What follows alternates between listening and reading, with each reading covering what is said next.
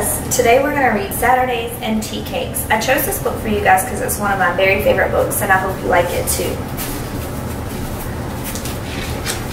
Saturdays and Teacakes. When I was 9 or 10 years old, I couldn't wait for Saturdays. Every Saturday I got up early, dressed, and rolled my bicycle out of the garage. Every Saturday, I coasted down our long, steep driveway, slowing only enough to make the turn onto Thompson Street, then left onto Bell's Mill Road. Pedal, pedal, pedal past Mrs. Cofield's house. Pedal, pedal, pedal around the horse pasture and up the hill past the cemetery where my grandfather was buried.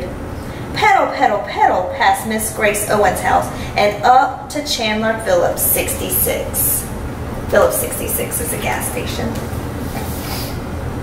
Every Saturday, I coasted over the black hose by the gas pump just to make the bell ring. Then I dropped my kickstand and I checked the air in my tires. I stopped at Chandler's for another reason too. That's where I crossed the highway that ran right through the center of my town. My mother always said, "You stop and you look both ways when you get to Chandler's. I don't care if the light's green. I'll hear about it if you don't." And I knew she would too. In our little town, everyone knew everybody and told everything to anyone who would listen. So I always looked both ways. Pedal, pedal, pedal across Ross Street, then left for a slow coast down behind the Bank of Hefton, where I turned right onto Bedwell, and whoosh, I zoomed downhill as fast as I dared. Pedal, pedal, pedal up the next hill and left onto Almond Street. It was a long stretch to Mr. White's. I always stopped there to catch my breath in the shade of the old oak tree. One more small hill, pedal, pedal, pedal, and then a right on Gaither Street. Now I could see my grandmother's drive. There he is resting. His dog must have went with him because his dog was at the first page when he was leaving his driveway, and there he is again. 1, 2, 3, 4 driveways and one last turn to the left. This was where my tire gave up their humming on the pavement and began crunching of gravel. Just before reaching Mama's back porch, I slammed on my brakes, sending a shower of tiny pebbles into her flowers. Every Saturday, Mama was there, sitting on her old metal glider, creak, crack,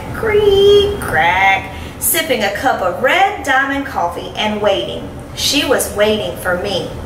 No one else, just me.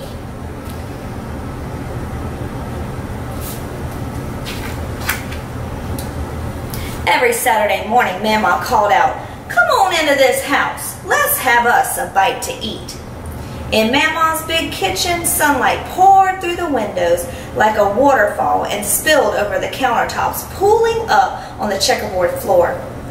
Every Saturday, she had hot biscuits, sweet butter, and Gold Eagle syrup waiting on the kitchen table. Every Saturday, she poured a little coffee in my cup and filled the rest with milk and 2 spoonfuls of sugar. Then before long, Mama said, "We best clear these dishes away and get that yard before it gets too hot." I followed her out to the back porch. "Let me put a little water on these ferns," she said. "You go on ahead to the car house." That's what Mama called the garage. "I'll be there directly."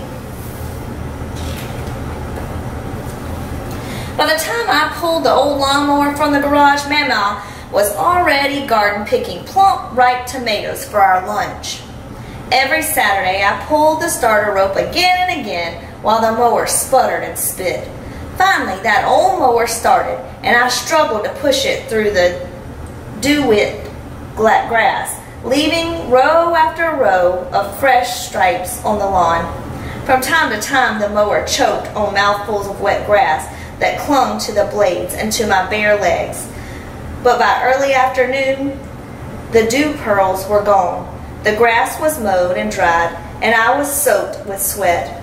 Every Saturday, I pushed the mower back into the garage, trudged to the back porch, and flopped onto that old glider. Creak, crack, creak, crack. Mama soon appeared with a tall glass of sweet iced tea. You just cool off and rest a spell. I'm gonna make us a bite to eat. Before long, she came back with 2 big tomato sandwiches on hamburger buns. Every Saturday, I gobbled mine down like a hungry dog, but she nibbled on hers like a bird. Now them's some good tomatoes, she said. I know how you like a good tomato sandwich. Don't they taste a whole heap better when you just pick them? We sat there a while listening to the calls of the blue jays and the rhythm of that old glider. Then Mama looked at me sort of sideways and said, I reckon I know a boy who'd like something sweet to eat. And I grinned, yes ma'am, I reckon you do. Come on then, Mama said, heading towards the door. Let's get into this kitchen and see if we can't make us a mess. Every Saturday, she spread a cloth over the red countertop and scattered a fistful of flour across it, sending a cloud into the air. Then she set out a big bowl. Mama dipped a china teacup into a canister of flour, scooped out a cupful, and skimmed over it with the top of her finger. Then she dumped the flour into the bowl and added sugar from her black cookie jar.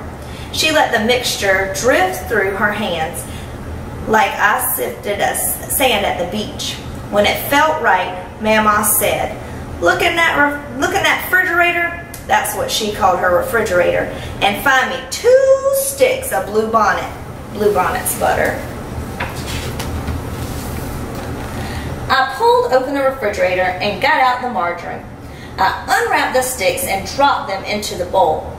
I mixed and mashed until the ingredients disappeared into a paste. It was smooth and pale yellow and smelled like fresh cotton candy at the county fair. Mama pinched off a little to taste. I expect we need a little more sugar in this. She sprinkled sugar onto the dough and tasted just the way she thought it ought to. Now give me 3 eggs, she said. I tapped the first egg too hard, making it splatter onto the counter and down the side of the bowl. I reckon we can call that half an egg, Mama said. Here, let me show you how to do it. Just tap them easy and pull the shell apart over the bowl like this. Now you do the next one. Mama didn't get mad at him. She just helped him understand how to do it. It was hard work blending those eggs into the mix with a long wooden spoon. Mama pinched another taste. My goodness, buddy. We didn't put no vanilla in here. Reach up in that cabinet and get me down a bottle of vanilla flavor. When the dough tasted just right, Mama rolled it out on the flour-dusted cloth. Then I cut out the tea cakes with the rim of an old tin can. We carefully lifted the circles onto the cookie sheet and put them in the oven to bake 375 degrees for 15 minutes.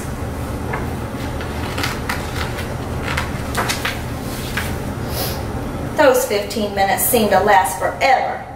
Are they ready, Mama? Not yet, buddy. Are they ready now, Mama? Not yet, buddy.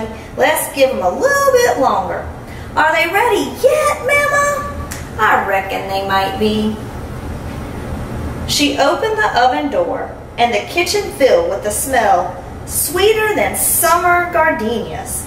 The smell of tea cakes. Every Saturday, I reached for one still steaming on the baking sheet.